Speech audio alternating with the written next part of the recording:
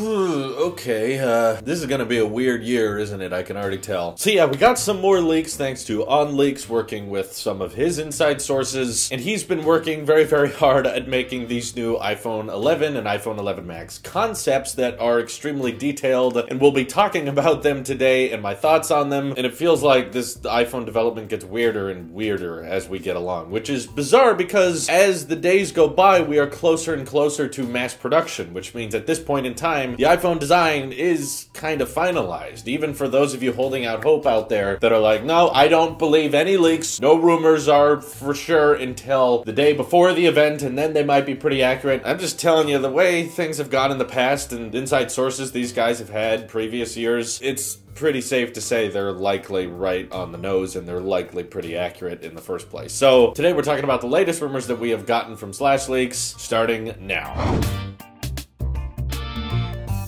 So you may have seen this floating around Instagram or your Twitter page lately. It's these pictures of the camera bump that's kind of matching the color combination of the glass on the phone itself. And this is weird, and I can tell you guys are not gonna like this, but I feel like I have to bring it up. Suddenly, when he presented this horrible camera design that I've been criticizing for a long time, the fact that the camera bump is 2.5 times the size of our current camera bumps, even though we're only gaining one lens, as soon as he presented me with this design, with kind of the less prominent camera bump, which there is lots of evidence to suggest iPhones are going to be getting slightly thicker this year so they can support bigger batteries, but the added bonus of that is the camera bump, while it is wider, it won't be as tall as it currently is on the XS or the XR. In fact, when you look at the back of a XS and a XR already, you can see that camera bump. It really does stick out quite a bit, and now transitioning to this, as much as I've criticized it, as much as I've not liked it, for some reason, when I saw his concepts, I just started thinking, that doesn't look so bad, actually. And it's because how do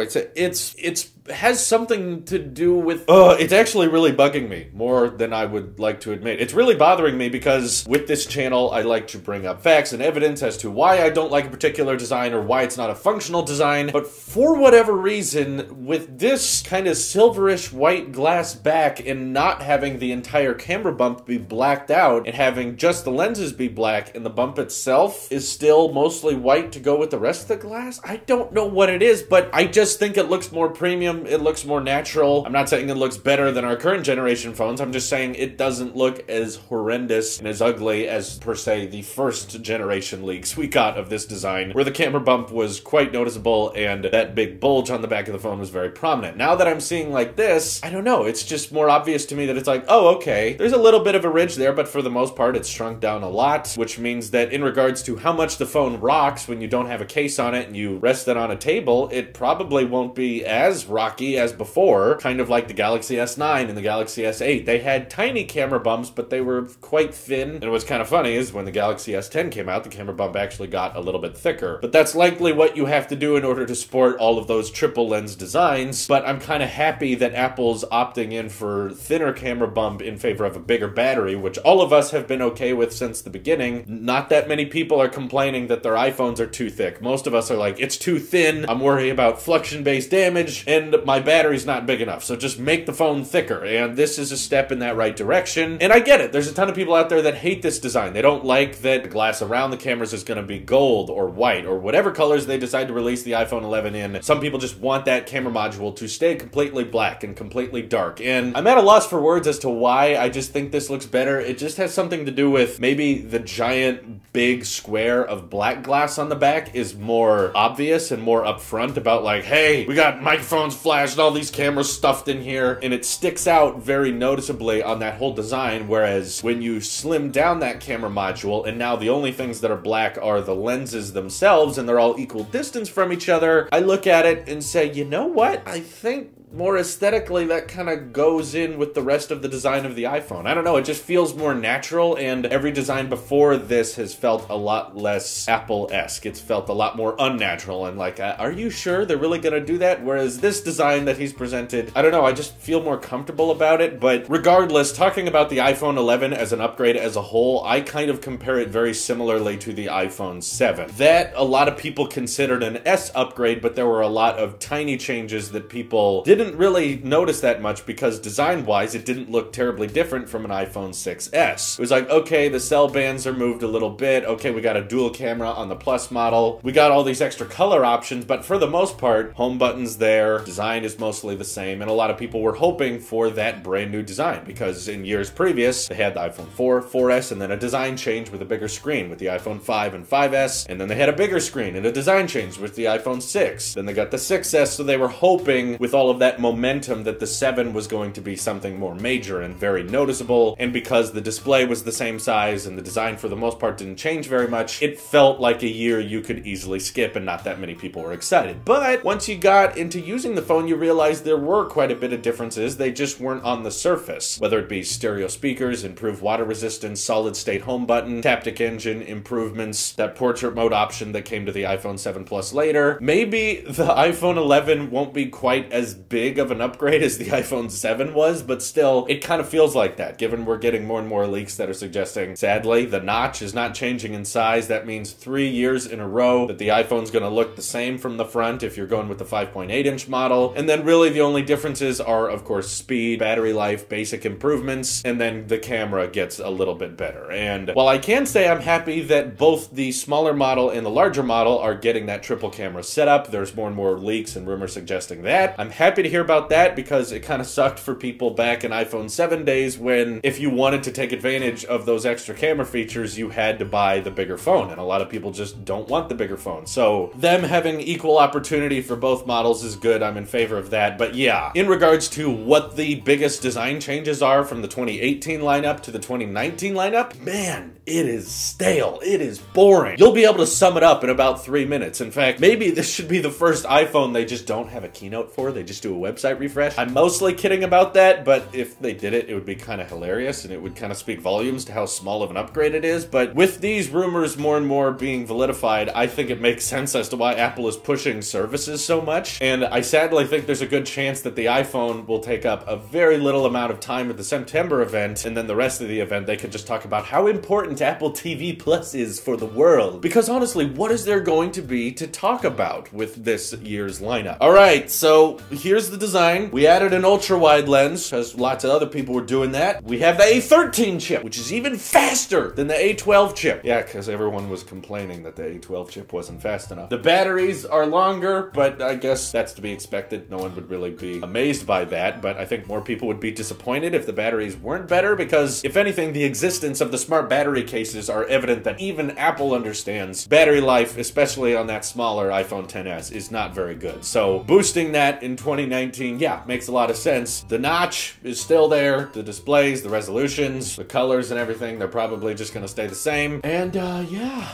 that's about all we did. I'm still hoping for a Face ID improvement where we get an improved version of Face ID, but at this point, with all of the small incremental upgrades, I wonder if that will even happen, and Apple will rely, kind of like they did with the iPhone XS last year, on the CPU upgrade to convince people that Face ID is somehow better. We have the A13 chip now, which means Face ID works a little bit faster than before because of the processing power. And everyone kind of goes, well, is the hardware different or are the sensors the same? Is that, well, yeah, the sensors are the same, but it's still Face ID, which is reliable, and you like it, right? So we are continuing that. And everyone just kind of rolls their eyes in the theater. Plus, the Apple Watch Series 5 is likely going to be a very boring upgrade as well, unless they go forward with like the cheaper options and all the different colors and stuff. It's going to be kind of a difficult keynote to stretch to an hour to 90 minutes. They're going to have a lot of fluff in there. And my God, this design change for the camera module on the back is likely one of the biggest camera aesthetic differences Apple has ever done year over year, which means that this camera better be pretty freaking impressive. That ultra wide better be wide, and I'm expecting, since these lenses are so much bigger than previous generation lenses on iPhones, since these cameras are taking up so much more space on the back than they did before, I'm expecting things to look real crispy. I want a huge improvement on photo and video quality from the XS, even though those cameras are already insanely good. This one better be major to justify that look on the back. I would love it if that telephoto lens could zoom in even further than it did before. I want to be able to record 4K at 60 on any of the lenses, unlike the Samsung phones, which don't do that. And I don't know, I want them to optimize the software so that it can like use all those lenses at the same time and maybe do some kind of portrait video type feature where bokeh is getting so good that they can render it in real time and you can record videos with it so it looks like you're recording videos on a DSLR almost or something like that. But it doesn't have to be that specifically. All I'm saying is just it needs to be a huge camera upgrade if they want us to be excited for this and if they expect anyone to upgrade to the iPhone 11, because people with the iPhone XS, from the front at least, are gonna think we have the exact same phone as the iPhone 11. What's really the big deal? The screen sizes are the same, the notch is the same, the displays, nothing's changing there. All that's changing is camera quality, which in the first place isn't that bad, isn't bad at all, in fact, on the current generation iPhone XS. I know there's a ton of people that didn't buy the 2018 iPhones at all and they still have 2017 iPhone Xs, but even those, when you consider how they have aged compared to where the 2019 lineup is going to stand, it's definitely a more drastic upgrade because you're skipping a year, but at the same time, from the front at least, aesthetically, not much is changing. It's still gonna be stainless steel, still gonna be Face ID, still gonna be OLED displays with gesture control. Oh yeah, and the iPhone 11R is getting a dual camera, but if you're excited about the iPhone XR in the first place, you probably don't care that much about dual cameras, so getting it onto the budget model is kind of a big whoop, I think, for a lot of people, because that's just supposed to be the everyday consumer phone. So are they gonna care that there's a dual camera on the more affordable one? Maybe some of you will, but to me the real question comes down to what are they gonna do with the 2018 lineup once they drop the 2019 lineup? With the small incremental changes they're making, it may make a lot of sense to just kind of discontinue the XS and XS Max like they did with the iPhone X when the 2018 lineup dropped, and just say, okay, you know what, if you're buying a new iPhone and you're willing to spend $1,000, don't look at the 2018 lineup, don't look at the XS or the XS Max, just focus on the iPhone 11 and the iPhone 11 Max. Those are the new ones, those have the best features, and they just want all your eyes over there. They don't want you to even consider buying from a third party or getting a refurbished or a used or anything, because they know that probably if people could save easily like $100, a ton would likely just opt for the year-old XS and XS Max because those chips are perfectly fine, those cameras are perfectly fine, and the reasons to upgrade are going to be shrinking more and more and more. And without question, the 2019 iPhones are not going to sell as well as the 2018 iPhones, which notoriously are known for not even selling that great. So the smartphone industry, particularly for Apple, is going to continue to decline. Best case scenario, I think Apple, maybe they keep around the iPhone XR in 2019, but they'll lower the price a little bit. I think to say they would lower it $100 is a little bit generous given how Apple treats things, particularly when they have Face ID. Apple usually makes them quite expensive. So maybe they'll lower the price of the iPhone XR to $700, and then the iPhone 11R, which will still have an LCD display, all of the features of the XR, except now it has a dual camera and probably that A13 chip. They'll justify that dual camera and that faster CPU for a little bit of a price increase. So the iPhone 11R starts at $800 and the iPhone XR will be lowered to $700. So they're $100 apart. If you really don't care about the fastest CPU or having the most cameras, then you can go for the year-old iPhone XR. But if you don't want to quite reach $1,000, but you'd still like a dual camera and the fastest CPU you can get, then the iPhone 11R will be there for those people. Man, this lineup's gonna get confusing. I just don't see a way they could keep selling the XS and XS Max after the 2019 iPhones drop. To me, it doesn't make sense as they would keep doing that because they would butcher the sales too heavily. So that's what I'm anticipating is gonna happen. What do you guys think is gonna happen? Let me know what you're thinking down in the comments below. This is your Apple Sheep here, and I will see you in the next one.